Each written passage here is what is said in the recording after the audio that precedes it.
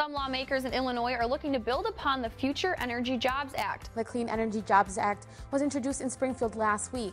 Supporters of the legislation say this would create thousands of jobs throughout the state. It contains so many wins for Illinois. First, economic development and job growth in the green economy. Secondly, it will provide lower rates for consumers.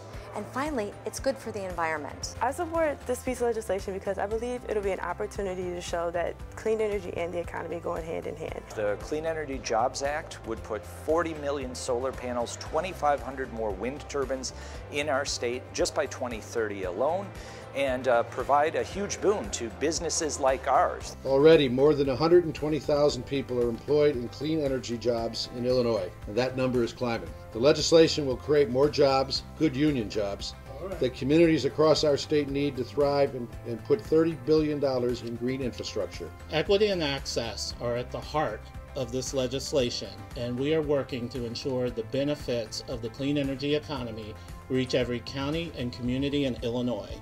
I support the Clean Energy Jobs Act because it offers an opportunity for Illinois to take control of its energy future and to capitalize on the opportunity for savings right now, here today. As lawmakers, it's our turn to go to work. It's our turn and it's our time to fight for the Clean Energy Jobs Act. This bill is not simply about making sure Illinois gets 100% of its energy from renewable sources.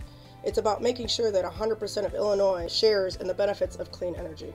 These goals are ambitious, but they're achievable. If I had one message for legislators, I'd ask them to join us, and one thing they could do right now is to co-sponsor the Clean Energy Jobs Act and join the conversation and help us move this forward so we can build a clean energy economy that benefits us all and improves everyone's health. Our planet can't wait and our people can't wait. It's about jobs, it's about bringing new jobs into the state of Illinois, it's about improving the education that we have for people, for workers in the state of Illinois, and to going into the new industries, because this is where we're heading into.